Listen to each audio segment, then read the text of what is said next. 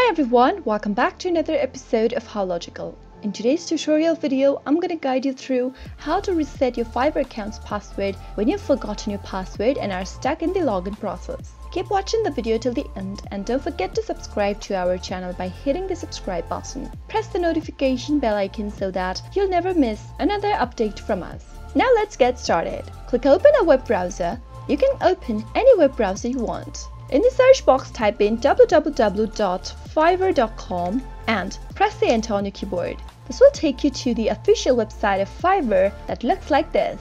To reset your password, you'll need to go and click on the sign in button at the upper right. From the pop-up, enter your username or your email in the text box. Once you are done, if you remember your password, you can type it in the password text box. But if you'd like to reset, since you don't remember it, click on Forgot Password. Now, you'll need to enter your email one more time and click Submit. Click open a new tab and go log into your email address. Once you open up your email, click open the email that you received from Fiverr and click on Reset Your Password. Now, on the next page, you'll be able to see that you can now type in a new password that you'd like to reset to. Type in the password in the text box and confirm the password by typing it again in the next one. This is to make sure that you're typing in the correct password. While choosing a password, make sure your passwords are 8 characters or longer. It combines upper and lowercase letters and numbers in your password.